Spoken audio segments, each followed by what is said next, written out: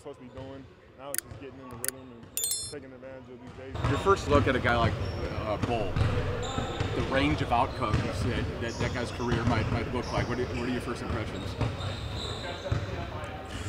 He's a freak, just the freak. I don't know. It's hard to really describe Bol. Like, he is 7'3", moves like a guard.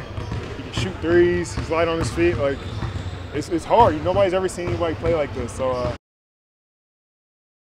I remember seeing Bol Bol's first game back in the bubble, and he absolutely looked like a freak of nature. Blocking shots out of nowhere, shooting threes, running the lane, converting dunks, you name it. He looked completely unstoppable. And everyone was hyped about it. I sure was. Even in the broadcast of TNT Tuesdays, Shaq and Dwayne Wade spoke so highly of him. Let's take a listen. But I want an apology from all you guys. For what? Because at the beginning of the year, they asked me who I would start a team with. I said Bol Bol.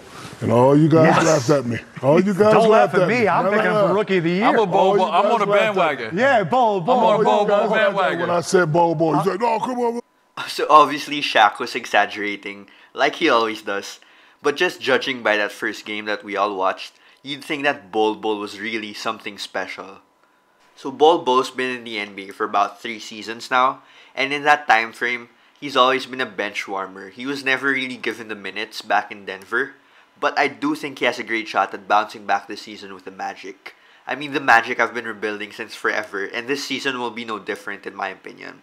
But with that being said, I do think Bol Bol will surely be given more leeway in Orlando than he ever had in Denver.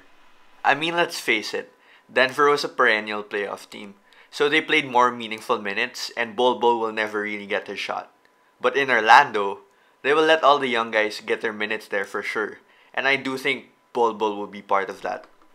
Going back to Terrence Ross's interview though, he also added, Once he finds his niche and what he's good at and what's his groove that he finds and he's going to be good with it, he'll turn out to be a good player. I do agree with his take on this one. Once Bol Bol finds the areas that he's actually good at, and he actually focuses on those, he will be a great NBA player.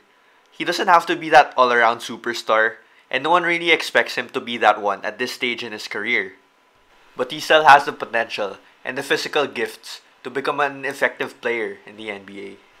As mentioned in the interview, Terrence Ross also added, "Nobody's ever seen anybody play like this." In the article by Bleacher Report, they also had this to say about Bol Bol. Entering the 22-23 campaign, Bol is fully healthy, and it appears he's making a solid impression on his Orlando teammates in training camp. So to sum it all up, Bol Bol still has a chance, but I do think this is his last chance to prove his worth in the NBA. He has all the physical tools to succeed. He has shown flashes in the past, and I am really rooting for the guy. With all things considered, I really believe that Bol Bol can still make it in the NBA.